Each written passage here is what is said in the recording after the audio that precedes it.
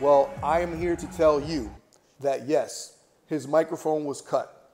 The reason why Conor McGregor's microphone was cut was because when he made the comment, "Dance for me, boy," and then he followed it up with, "Yeah, dance for me," they didn't know where he was going with it. And for those of you that I'm pretty sure by now you know that it was a negative connotation to call an African-American man a boy back in post-Reconstructive United States after the Civil War, post-slavery, whatever timeline you want to call it. And to this day, it's disrespectful to call any man a boy, but coming from a white man to another black man, very disrespectful, especially in these racially sensitive times. Now, personally, because a lot of folks have asked, how do you feel about it? When he said it the first time, I said, okay, Conor, you need to hold up. You need to hold up. Look, because I get we're trying to sell tickets.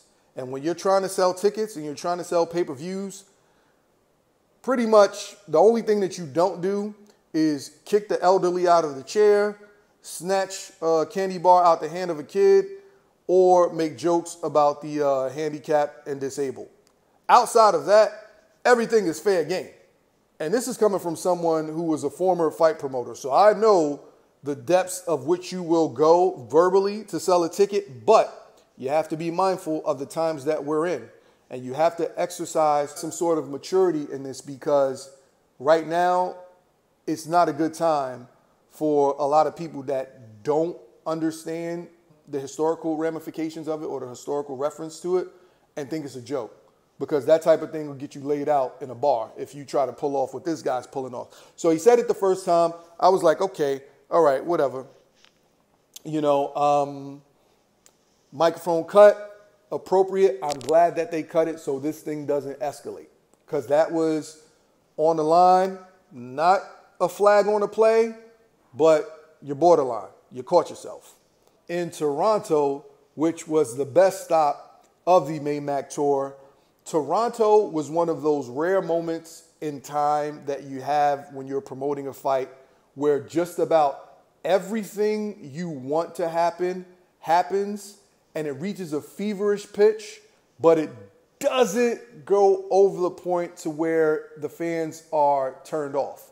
Because you can piss people off and still sell tickets, but you can't sell tickets if you turn people off. And Toronto, it pissed them off, but it didn't turn them off. And I swear, in Toronto, they sold that whatever they were going to sell, that was it. They maxed out in Toronto. That was it. If you weren't sold on this fight from when they were talking about it to the Staples Center, a large portion of casual fans bought it. I mean, the crowd was incensed. The roar, the enthusiasm, the ball bounced in the sky from the crowd. Conor hit it with a left hand, boom, right on point. He's on point. He knew what to expect. He called out Steven Espinoza.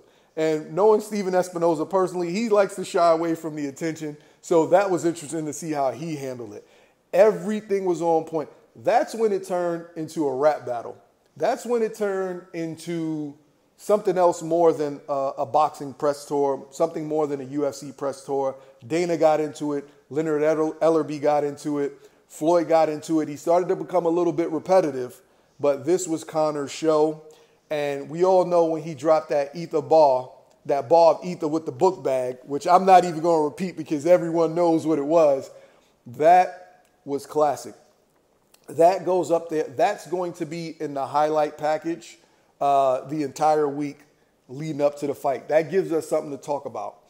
So I gave that round to Conor 10-8, just for the simple fact that it didn't seem like Floyd was ready for that type of onslaught and the type of support that Conor had. And then the thing about it was that when he grabbed the flag and Conor said, if you do something to that flag, I'm going, yeah, serious business. Floyd didn't do anything with the flag. He didn't do anything with the flag. And the school bag became a prop. The same way that your favorite wrestler used to carry the briefcase back in the day, that book bag is now in Hollywood, they call it the MacGuffin device, right? A MacGuffin device is used in Alfred Hitchcock films. It's an inanimate object that is used to drive the narrative of whatever the presentation is, whatever the show is. So this bag symbolizes the money that Floyd Mayweather has defined himself by. So when McGregor opens that bag, takes a look in it, and says, "There's only $5 grand in here. Oh boy, you're in trouble." That kind of like breaks, it almost breaks the image of what you have known Floyd Mayweather to be. And this entire press conference has broken some of the mystique of Money Mayweather, whether it be the letter from the IRS or the announcement that he has back taxes. We all know that he has the money to pay it back. We all know that he's going to make the money to pay them back 2-3 times over, especially after this fight. But it's not something you want out there, and I don't care who you are. The minute you get a letter or a notification from the IRS, the sleep every night after that is not the sleep that you got before you got the notification. Trust me on that. I don't care how much you have. That's something that you don't want. He said he's going to deal with it. His people are going to deal with it. But outside things have never affected Floyd's performance, so I don't expect it to affect his performance in the fight. They came to Brooklyn, and this was the event where I got backstage, and I got to see how everything was moving.